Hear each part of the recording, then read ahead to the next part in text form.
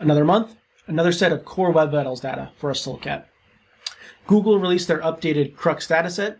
When combined with HTTP Archive, it allows us to look at performance of different CMS platforms across the web. What we're going to do today is look at, one, how those CMS platforms continue to evolve and continue to enhance their core Web Vitals support. And two, we're going to dig in on the individual metrics, kind of speculate and maybe talk through how some of the different platforms perform and maybe why they perform in different ways. So looking at this month's data, across the board of percentage of sites passing core Web Vitals, you'll see that kind of three distinct groups starting to form. You'll see right at the top, you see Duda really taking a big leap out front, nearly 55% of sites passing core Web Vitals. Webflow also coming up strong with over 40% of their sites passing core Web Vitals as well. You'll see in the middle, there's a group of Shopify and Wix with about 30% of their sites passing core Web Vitals. I know this is a focus of both of those platforms, so I expect those to go up over time. And rounding out the bottom there, you have Squarespace and WordPress kind of staying, they're moving up, but they're not moving up fast enough as compared to the other platforms. So it'll be interesting to see how these evolve in the coming few months. Let's dig into the actual individual metrics and see how each platform does independently. The first one we're going to look at is LCP. As a reminder, LCP stands for Largest Contentful Paint. It's what is the biggest thing to load on the page? How long does that take? And so if we look, you'll see that Duda is really jumping out ahead. Over 70% of our sites are passing these the LCP metric, which is great. What that means is Duda is doing a really good job of prioritizing the above-the-fold content. That means things like images or text, whatever it might be, we're prioritizing that experience. You'll see the second is actually Shopify. Shopify is doing a really good job with this LCP and delivering content quickly. The same comes with Webflow as well. All three of these platforms are doing an excellent job. I think mostly this comes from the either global nature or good use of CDNs across the board. Really pushes that up to enable that really fast first load experience. You'll see across the bottom here you have Wix, WordPress, and also Squarespace rounding out the bottom with about 30%, 25% of their sites passing these core Web Vitals, the largest contentful paint metric. These guys really need to pick up the pace and do a little bit better here.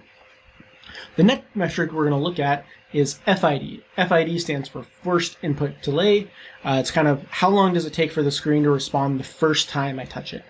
If you look here, two interesting things I'll highlight. One is, looking back, you actually see Wix did not historically do well on this metric. A year ago, they were in the 50% of their sites passing, and now they're up in that top range. What Wix has probably done, and I'm speculating here, I don't actually know, but they've probably found ways to execute their JavaScript more efficiently. What that means is it's not intertwined with the load of the page. They're using things like request animation frame to delay actions and delay inputs to really optimize the loading experience of their JavaScript and extra code on the site. So you see now everyone's up in that top 95 and above range. The second point I'll make on this is you do see a little bit of a drop from Duda and a little bit of a drop from Wix. Duda's at 95, Wix is 94, and I'm speculating here. I'm just going to say that that's because they do still have, a good amount of JavaScript that loads when the page loads. Platforms like WordPress and Webflow have a little bit less. They're a little more kind of HTML and markup focused rather than focused using JavaScript to really load and render a lot of the page. The final metric is CLS. CLS stands for Content Layout Shift. It's basically trying to measure how frequently things move around on the page after they've already loaded once. So you'll see across the top there, both Webflow and Wix are doing a really strong job with this. Wix uses a technology called absolute positioning, basically saying where I put an element on the page, it's exactly that. It's going to be this height and this width.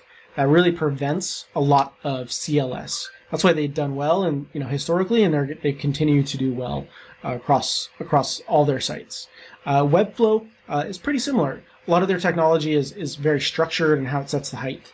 Then you see the second group kind of down below there, Duda, WordPress, Squarespace, and Shopify kind of rounding out that 50 percentile range of sites passing CLS. They're good scores, but they're not great. These platforms need to pick up the pace. I can tell you, Duda, we're continuing to invest in this.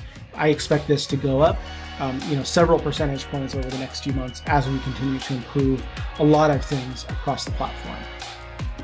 That's all I've got for you today. Thanks for listening. Hope everyone has an awesome day.